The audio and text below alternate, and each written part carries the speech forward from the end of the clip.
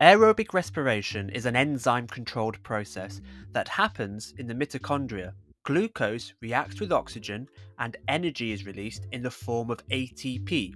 Water and carbon dioxide are also produced as byproducts of the reaction. You need to learn the word equation for your exam. No excuses. In chemistry, there is a process called combustion, which is essentially identical to aerobic respiration. The difference is, aerobic respiration is a more controlled reaction.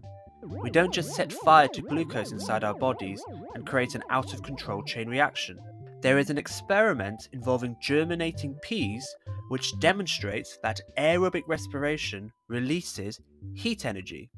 So, it is an exothermic reaction. Just a quick look into germination. Peas are seeds. Seeds have stored energy in the form of starch. Depending on the plant species, different conditions will trigger a seed to germinate. Whiskey is made by letting barley seeds be exposed to perfect conditions to trigger germination. The barley seeds are tricked into germinating and they produce amylase. This breaks down the stored starch into maltose. You might have heard the phrase, malt whiskey.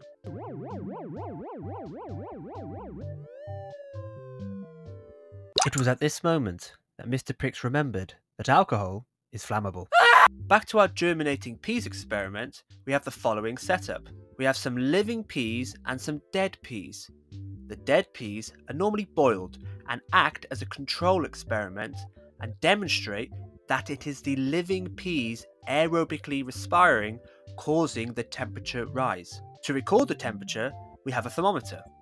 The thermos flask and cotton wool are used to help reduce heat loss. The cotton wool also lets oxygen into the flask.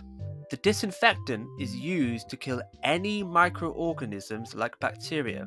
The bacteria, if not killed, can begin using the glucose released by the peas to aerobically respire themselves, causing the temperature to rise and affect the results. This experiment's results show a temperature rise over time as the peas aerobically respire.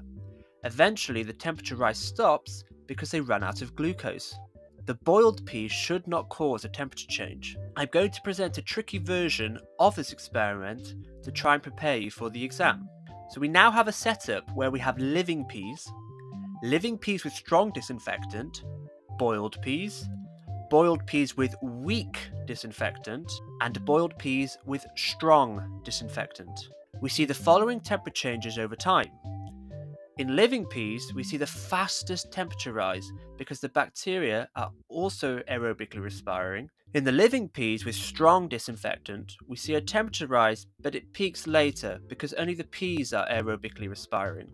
In the boiled peas, we see a slower temperature rise as only the bacteria are aerobically respiring, using the peas as an energy source.